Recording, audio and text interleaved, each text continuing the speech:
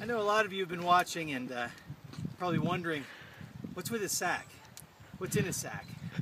And I thought it'd be a good time to show you novices kind of what an experienced hiker carries in his sack.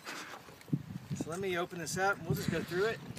If there's something confusing, maybe I'll explain it to you and you can consider for yourself whether to bring it. Well, some of these things are really important, other things are just nice to have.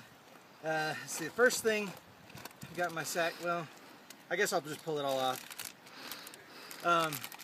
These are trolleys, sour, sugar. It's good, it's got a lot of salt, keep it from dehydrating. If that's not enough salt, some of these stackable chips, it's good to have. In the Ziploc, I think it's biodegradable. Well, it doesn't say so, but I think it said it on the box. Speaking of other bags, Frosted Flakes. You need a lot of energy when you're up here, and these have a lot of B vitamins. Keeps you from having to do B injections and tossing the syringe in the brush. That's not, people frown on that kind of thing up here. You don't want to attract bears with bad breath, so we keep Tic Tacs. You gotta have nuts in your sack. Got some of those. Some pretzels. Some beef jerky. Jerky's good. Protein. I mean, need I say more? Everyone knows protein's good. Kale's good. Makes it a little gassy, especially when you mix it with the mayonnaise. Some potty wipes.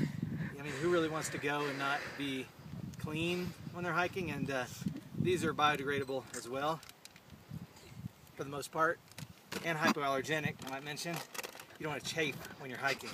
Once that starts, it never stops. It bleeds and it crusts. And, more nuts with raisins, and I like M&Ms. It's my one little guilty pleasure on the hiking trip. You can't make it all serious. Hotel towel. I don't know why I brought that, but I've got it, right? And then some variety assortment of bars. I think we're near the bottom here. And then a couple of bottles of water. And that's pretty much everything I've got in my sack. And you can never be too careful. I mean, we're out here, so it's important to plan ahead.